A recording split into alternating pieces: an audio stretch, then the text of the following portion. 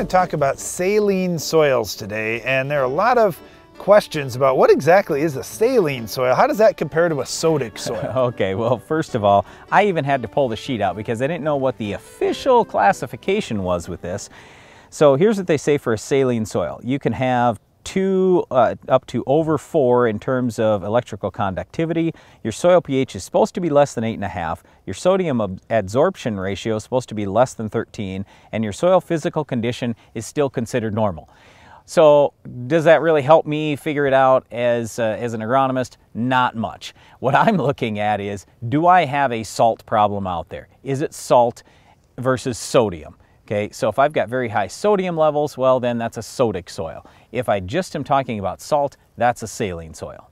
All right, so you got through the chart there and the technical classifications, but here I am talking to the drain tile guy, and the big question people have is, will drain tile just fix this for me? Well, it's absolutely going to help, and that's the first step. So we get questions all the time about, well, what can I do here? Do I need to have the right variety and all this kind of stuff? Look, that's a Band-Aid approach. So well, you need that Band-Aid for this year. Yeah, and maybe you need to raise barley or something like that.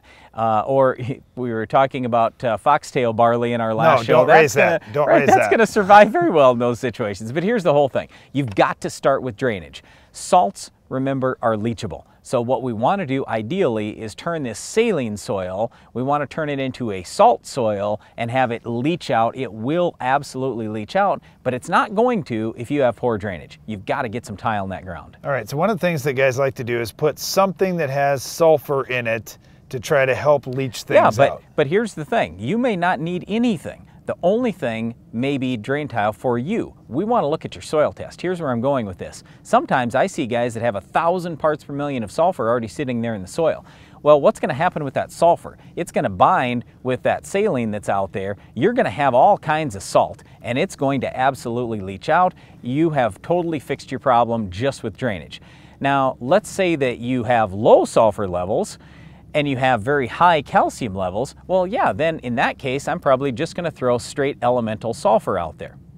All right, so let's say you're talking elemental sulfur. Let's say that you've got a pH of 8, because that could be one of the things that happens here. As you get those high salt levels, it could raise pH. Yep. So if you've got a pH of 8, is elemental sulfur the answer to that, or ammonium sulfate or gypsum or something else? Okay, well, we're worried about the wrong problem here. The first problem is you've got to fix the drainage. The second problem is you've got to get rid of your salt. When you do those two things, you're going to find most likely your pH is going to come down naturally. So I'm not worried about any of the rest of the stuff. What I am concerned about is make sure you've got sulfur out there and lots of it to help get any of those salts out of the ground. All right, now to get things growing in those spots, because here's the problem we see, Brian, is, hey, nothing's growing in those areas except kochia. And now I've got this big Roundup resistant kochia issue out in my farm, or in different parts of the country, maybe a different weed. Yeah, but again, we're worried about the result instead of what's the actual problem. Once we identify it's saline soil, then we've got to look at, hey, do I have enough sulfur out there? If I do, and I've now fixed the drainage, okay, then the next thing is, do I have good calcium levels or not?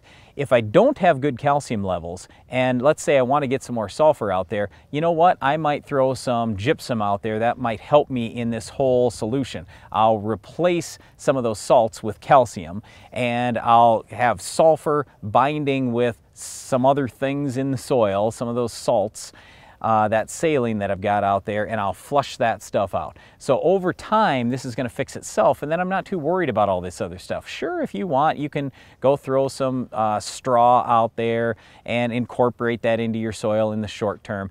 Getting more organic material in that soil can absolutely help, but you know what? We got to get the drainage fixed, and we absolutely do want to get something growing on there as soon as we can. All right, one other drainage question. We get this a lot. In these problem spots in my field, should my tile lines be closer to the soil surface, and how much narrower should they be? Well, this is a judgment call. So we see a lot of the saline soils are in the western corn belt where we don't get a lot of rainfall. So in that case, when you don't have a lot of rainfall, you might as well have those tile lines pretty shallow, 3 feet deep, something like that. And if you've got a real bad saline spot, for example, then I'm going to put a whole bunch of tile in. I might put it at 15, 20 feet apart, because a lot of times where we find the high saline areas, they are also very heavy soil. When you have very heavy soil, not a lot of rainfall, you want the tile relatively shallow and relatively close together. Saline soils can certainly be a big problem because oftentimes in those areas we get little to no yield. And if we can fix those problems and get up to a normal yield level, it can be a huge boost for the whole farm. So follow the strategies that we've talked about today to fix saline soils on your farm. One of the other things that will help your yield overall on your farm is controlling our weed of the week. Can you identify this week's weed?